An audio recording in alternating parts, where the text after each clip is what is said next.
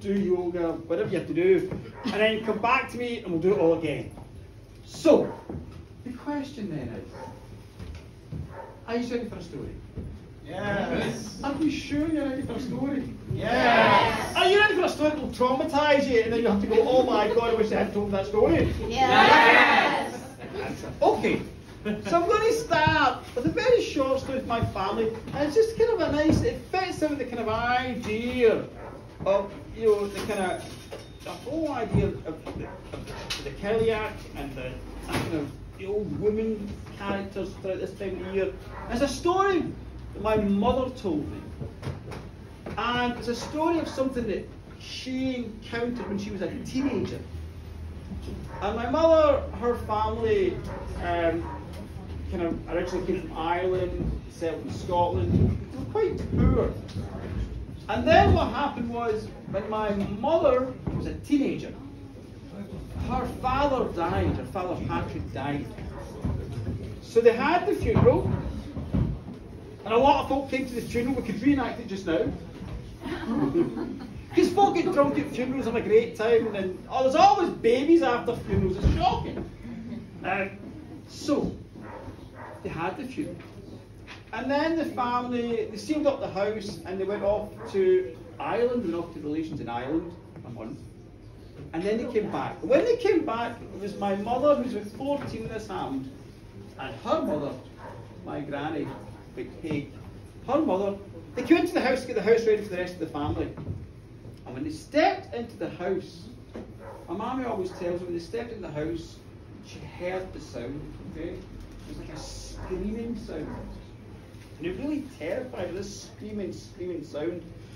And suddenly she realised it was a cat. There was a cat in the house screaming and screaming. And it was coming from the bedroom where her father had died, my grandfather died.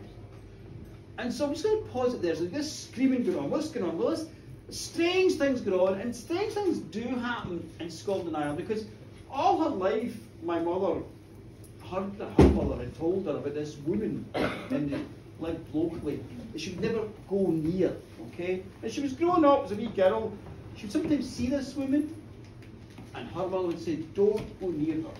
And she got older still. She got to know where the woman lived, where her house was. And her mother would say, "Don't go near that woman. Never go near that woman." Okay? And so she was a kind of one of these wee kind of scary wee women that lived in the town. Just don't go near her. So there was already weird things going on where my mother lived. And now there's something even weirder going on. She spent her whole life being told to avoid this woman down the road. And now she's in the house, and the room where her father died is full of screams. So her mother opens the door, and they look in, and she saw a huge cat on the bed where her father had died. And the cat was tearing at the covers, and its fur was up, and its eyes were blazing, and it was screaming and screaming and screaming. And so my mother's mother closed the door, and she turned to my mother, and she said, "Do you know that woman I told you about, you never ever go anywhere near? Well, now you have to go and get her." And my mother was like, "Okay, I'm 14, I'm a teenager, I can deal with that, fine. Fine, TikTok, let's deal with this." So she went and she got the woman and she brought her back to the house. And the woman, she came in, and the screaming cat was still in the room, they could hear it. My mummy always remembers there's a sense of anger as well, like rage and anger in that room. And the woman went in, she shut the door, and my mummy says she couldn't hear what the woman was saying. She could just hear the cadence of her voice. It was quite quiet, almost like singing a lullaby. And the cat began to quieten and quieten and quieten. And eventually the cat was quiet and there was no noise. And then the woman, she came out of the room and she called my mother and her mother in to the room. And the cat had gone. And what my mum always remembers is that not only did the cat vanish, it had just gone, but that sense of rage and anger had gone as well. It was really peaceful in the room. And the old woman turned to my mother and her mother and said, "Listen, your father, your husband who died, His soul was trapped down here. Your grief was so heavy, he was worried about you, and he get trapped here, and he get trapped in the shape of a cat. But I've assured him now that you are well, you are fine, and that he can pass on. And now he's went on, and he's in peace. And that was it. And the cat was gone, and all that grief was gone, and all the anger was gone, and all that was left was this lovely sense of peace and love. And when my mum would tell me this story, and she'd tell me this, and what I'm going to tell you now, she said, do you know, in life, there's always a time when you're going to need a priest. You're going to need a priest sometimes, okay? Or you're going to need a doctor sometimes. Or sometimes you're going to need a lawyer, okay? You're going to need a lawyer sometimes, okay? But my mum said, there's some times in your life where none of them can help you. And the only person that can help you is the crazy old woman down the street. Okay. So that's kind of the theme we're going with tonight. All right? We're going on a crazy old woman thing. That's what I'm channeling tonight. I may actually turn into a crazy old woman. Crazy old woman who's looking for a cup of tea. Okay, so we haven't quite started the evening yet. We're just getting all settled. So he's all settled now. All right. So I'm going to start with a nice wee story. And then we're going to have a break. He's going to recover. And then we'll come back and do more weird stories. So, this is a story from Renville up the road, okay? There's Renville and there's Renville, okay? It's very complicated. Renville is that way, and Renville is that way, okay? Just if you're checking a map. And Renville, it's in the very furthest west part of Connemara. It's right there on the Atlantic, okay? And for those who don't know it, go there. It is a wonderful, wonderful place. There's an amazing pub, it's like a pub, but there's rooms you can kind of hire out as well and crash if you get too drunk. It's right on the shore, and it's an amazing pub. It's an amazing pub. You must go and get drunk there, or not get drunk. Maybe just take a cup of tea and enjoy the scenery. Different things. So, and it's an amazing landscape. I need to describe the landscape a wee bit because you're right out there. And you've got the big mountains behind, and then they kind of roll down towards the coast. And the ground's all kind of knobbly. It looks like giants' knuckles sticking out the ground. Okay, a beautiful landscape, and it's kind of green as well. It's green, rolling landscape, very fertile, but very bouncy. Bouncy's that word. Rolling, and you've got lovely green. You get fields, you get roads, you get bodies. You've got lovely like hedgerows full of honeysuckle, and it's very, very, very beautiful. And it's a kind of landscape that goes all the way down. You take it all the way down to the Atlantic. You're right there, the Atlantic there when you get to the end of it. And the Atlantic's really, it's very passionate at this point. It's never still. It's always churning, and the waves are always moving, and it's incredible. And when it's a sunny day, it's just amazing. But even when it rains, it's amazing because the sun comes through the rain. It's almost like gold around you. So it's an amazing place. And there's a man who lived there, and his name was Jack Moore. All right, this is the story about Jack Moore. And Jack Moore, he was quite poor. All right, so he was poor, and he would always complain about being poor and how it was affecting his life and how he couldn't get a girlfriend because he was poor. I know. Girls don't care about money. They say, of course I love you, even though you're a tramp. So, he was very poor. He was always complaining about being poor. But what he'd done, which was quite good, is he would take walks in the evening. He would go a big circular walk, he would go one way, he'd take himself to the lower part of the hills, and he'd come back down a road and make his way all the way back down to a wee house he lived near the shore. So one night he'd done his walk. And he was doing his walk, nice big circular walk.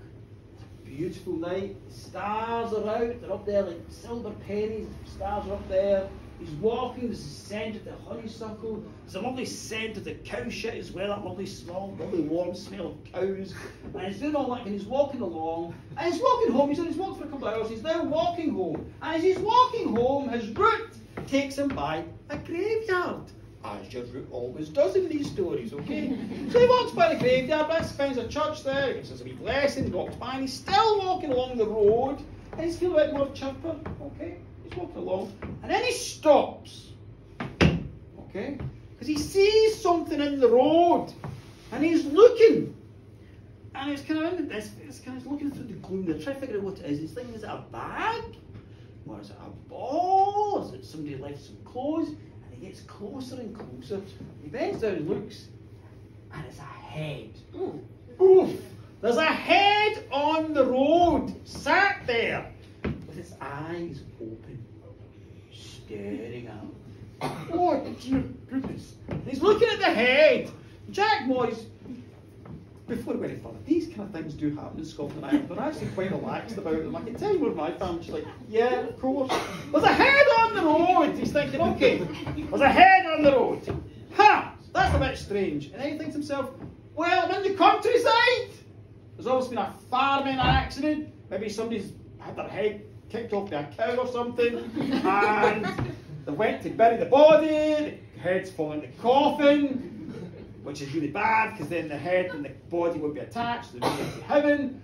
Oh, I know what I'll do. I'll pick the head up and I'll go back to the graveyard there and I'll just throw the head in the graveyard. As you do. And next day, folk can attach the head to the body and the body can go to heaven. Whew. Easy done, okay? So he picks up the head like this. He picks up the head and the head's looking at him. Oof. So he turns the head around. Let's look at you. And so he turns around to go back to the graveyard. He turns around like this. With the head. Oh! And he gets a shock. For standing outside the graveyard is a tall gentleman. Fine broad shoulders, like myself, fine broad shoulders, very tall, fine looking. He's wearing very expensive suit, fine boots. He's obviously very rich, very affluent. You can tell he's a powerful man. He's standing there. But the problem with this gentleman was he had no head. So Jack Moore, he's a quick thinker. He's thinking,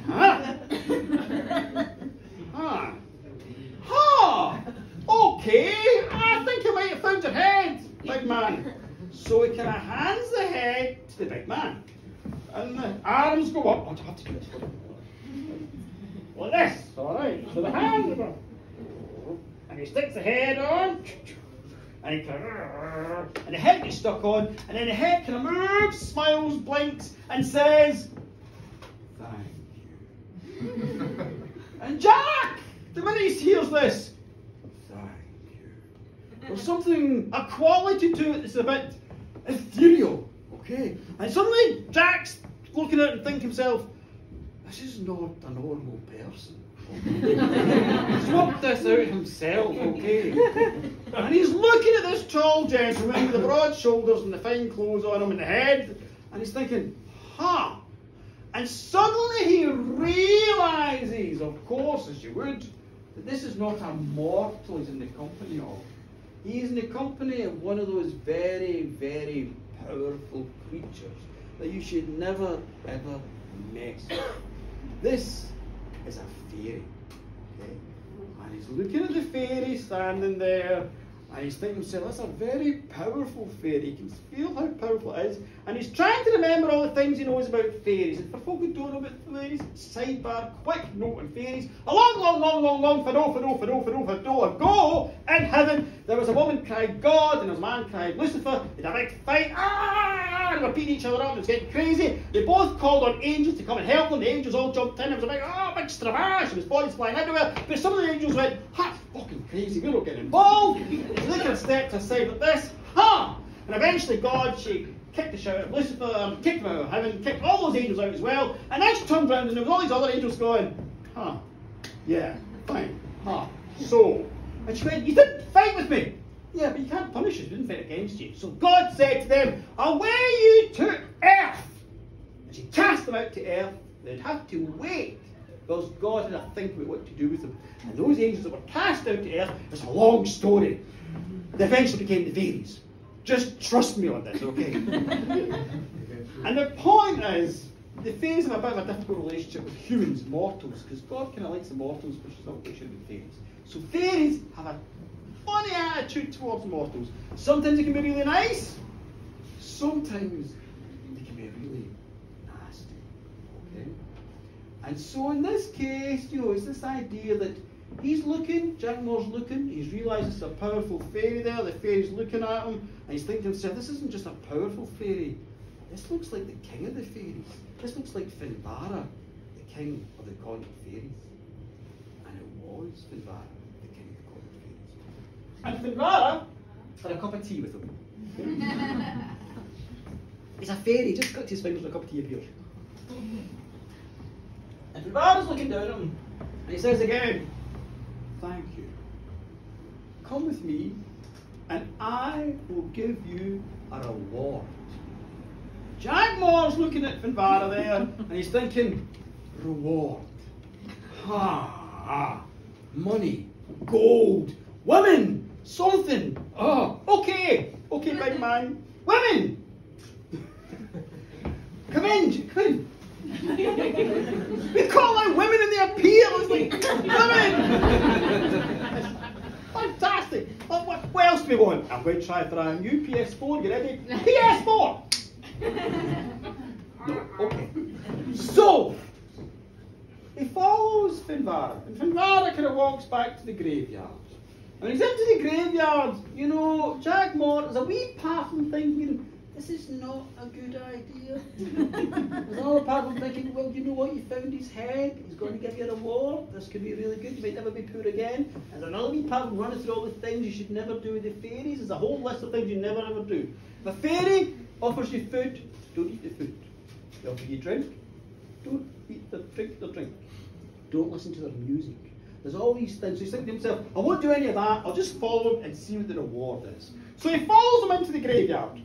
And the trees are all kind of hanging over. It's very dark. And all you can see now is the figure of Finbarr glowing. And Finbarr goes through the graveyard, and he comes to this big gravestone. It's a big slab stone in the ground there.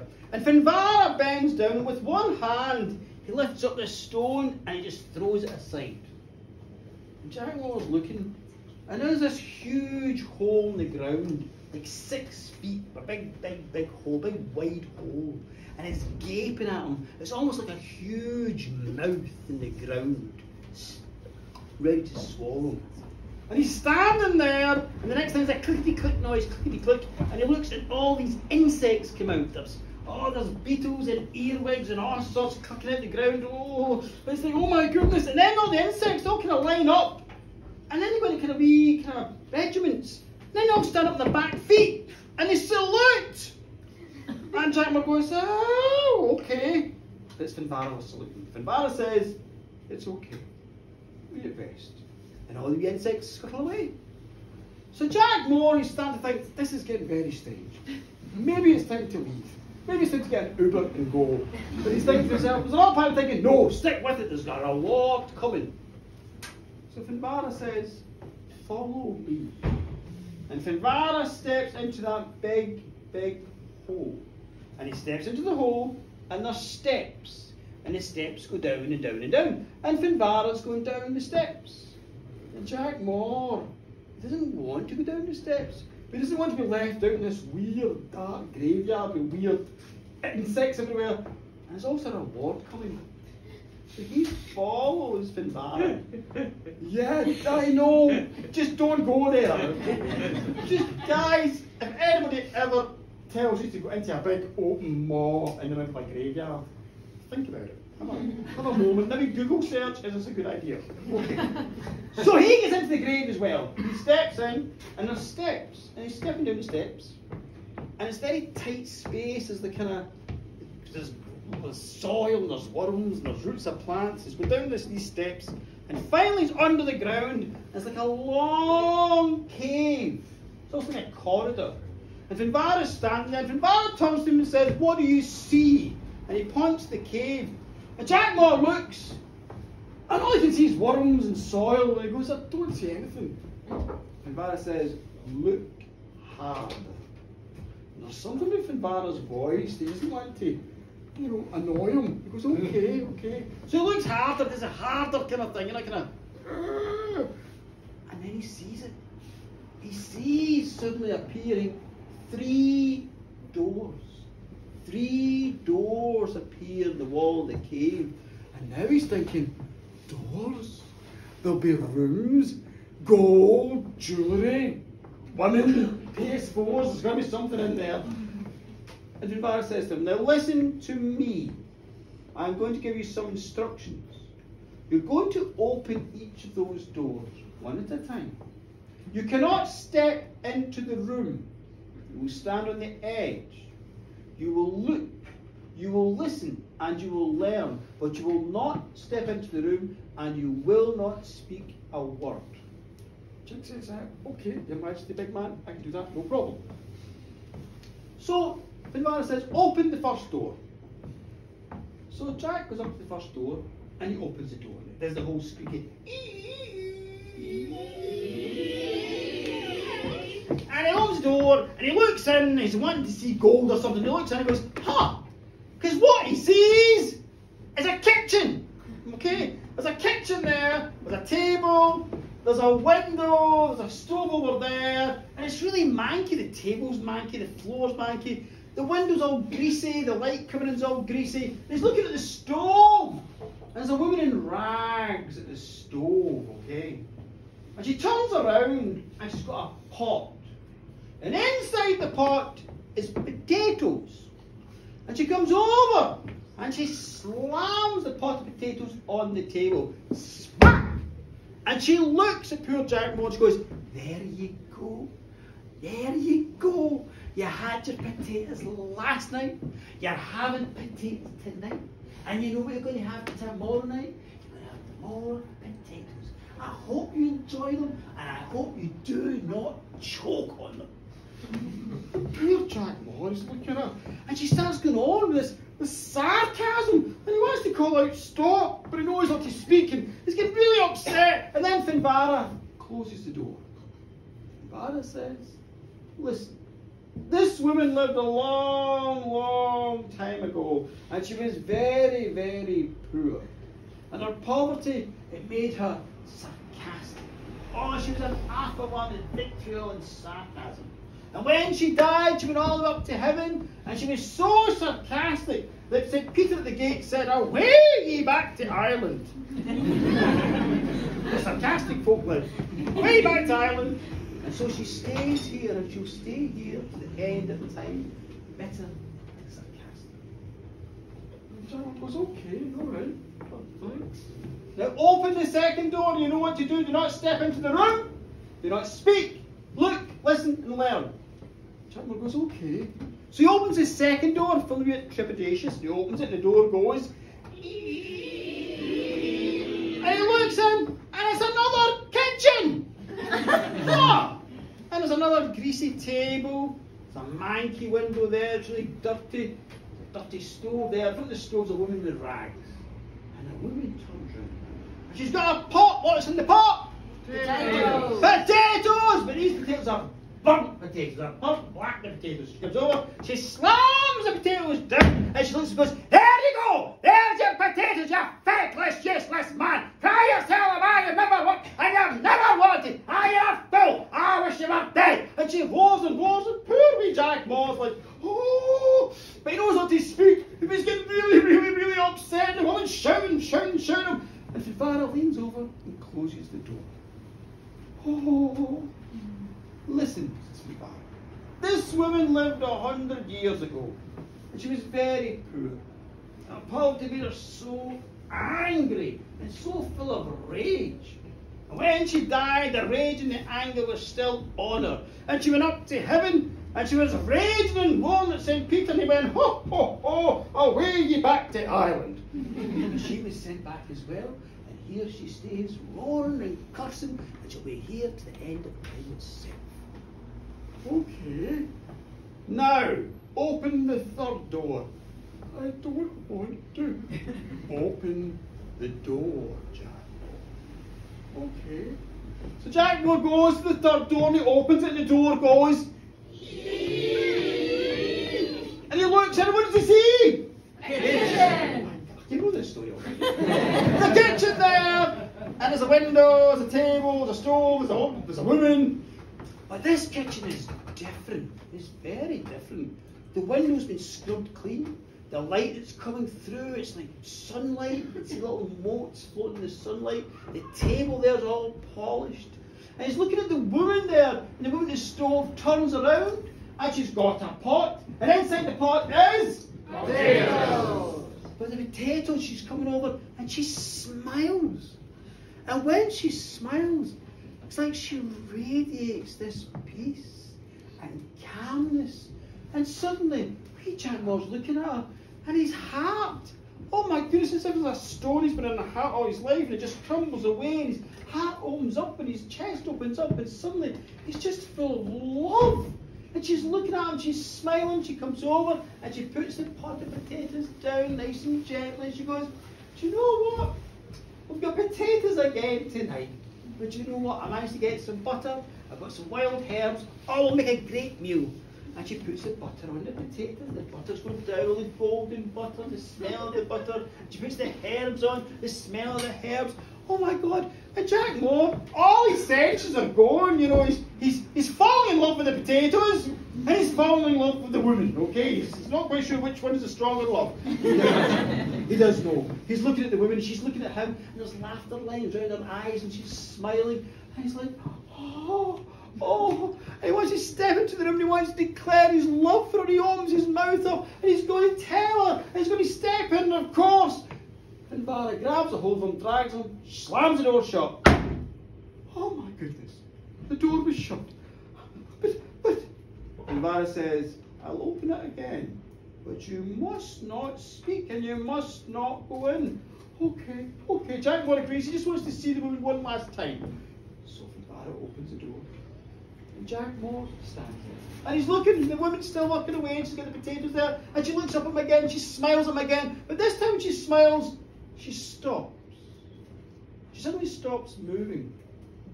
And the butter and the potatoes stops moving. And even the steam coming off the potatoes stops moving. It's as if somebody's pressed the pause button, okay? Absolutely still. And Jack Moore's looking at this. And even the lights kind of stopped, the wee motes of light have stopped, all perfectly still. And this strange thing happens. The light is coming through the window, that begins to move. The light moves, and the light becomes a kind of deeper gold. And the light goes round the woman, and it goes round her ankles, and round her knees, round her hips, round her neck. And the light goes all round the woman, and suddenly the woman begins to transform. She begins to transform, her rags become beautiful clothes. She becomes a bit fuller out, her hips stretch out. She gets lovely rosy cheeks. Her hair becomes thick and dark. And she's suddenly so beautiful. And now poor Jack Moore, oh my God, he's so in love now, and his heart's going boomity, boomity, boom, and he really wants to just throw himself into the room, and he's going to go for it now, he's going to declare his love now, of course. Jack Moore brings it back. And Vara shuts the door a second time. That's it, he said. Door shut. And poor wee Jack Moore is standing there. And he wants back into the room, he's banging at the room, he wants, and he's going mad, he's banging, and Finvara's pulling him back, he's trying to open the door, but the door will not open, and poor Jack Moore, there's tears pricking at his eyes, he wants to go in and he wants to join the woman, and Finvara said, listen, the woman died a long time ago, a long time ago. She lived a long time ago and she was very, very poor, but when she was poor, you know what she did? Every day she looked for something to be grateful for. Every day she looked for something a blessing in the world. And every day she would take her smile and her joy and she would share it with the world.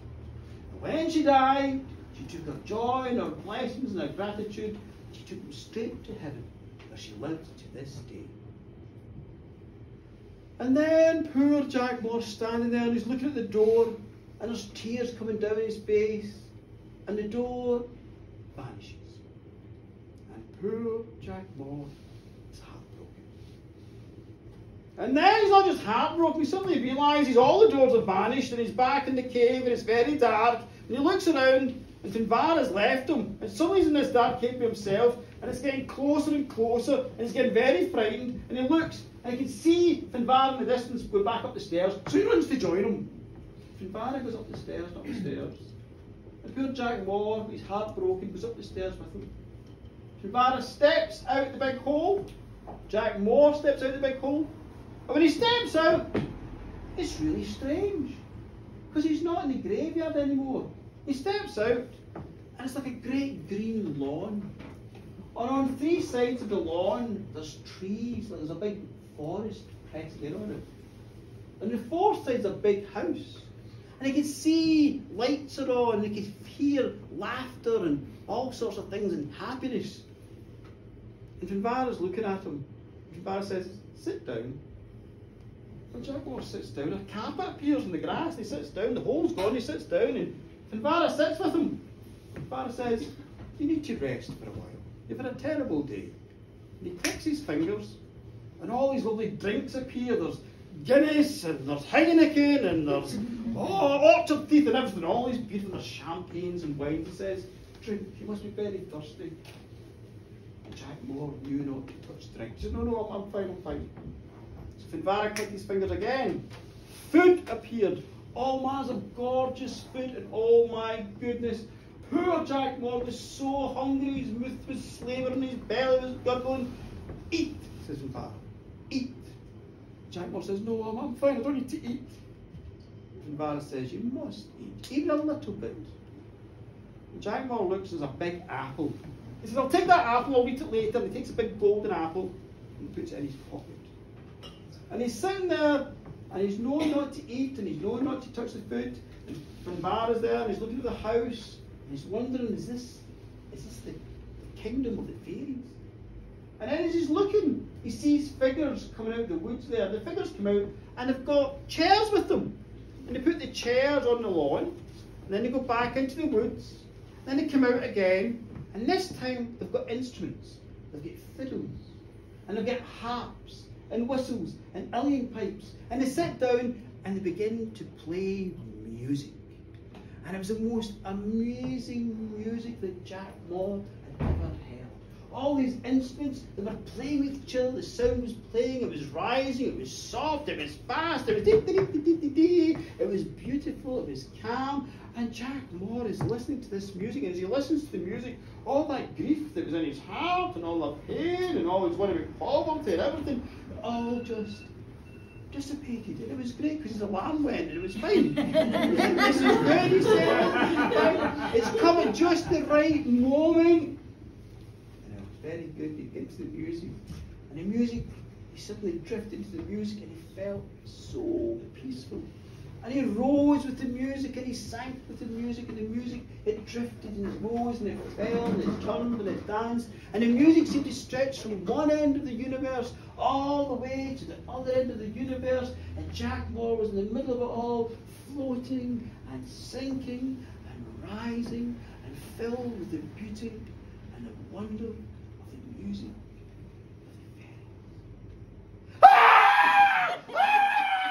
He screamed and screamed and screamed and covered his ears, because you could never ever listen to the music of the fairies. No way! And he covered his ears and screamed to block out the music. Ah! And he screamed and finally stopped screaming and opened his eyes. And the fairies had gone. Whoo! And he looked around, and the fairies had gone, and Finbarr had gone, and suddenly it was all kind of, the stars had gone, and the sky was grey, and he looked down, and now he was in the field. There was a field, there was a cow there, and the cow was going, moo. And he looks over the hedge, and he could see the church and the graveyard in the distance, and he thinks to himself, oh my goodness, it was all just a dream. I must have tripped and fallen into the field here and fallen asleep. It was all just a dream. And then he put his hand in his pocket, and in his pocket was the big golden apple. And he was so hungry. And the sun was coming up now, and he really wanted his breakfast, and he looked at the big apple, and oh my goodness, but he knew not to touch it. And he went round the field, he saw the hawthorn tree, and he dug a hole, and he planted the apple. And then he said a little thank you to the fairies. And then he left the field, and as he was passing the church, he said a little thank you to God as well. And he walked home. And the strange thing was, with Jack Moore, well, he never became rich. He never got money. And he never saw that beautiful woman again. But the strange thing was, well, he wasn't rich in money. From that day onwards, Jack Moore felt truly, truly, truly rich in something else. felt truly, truly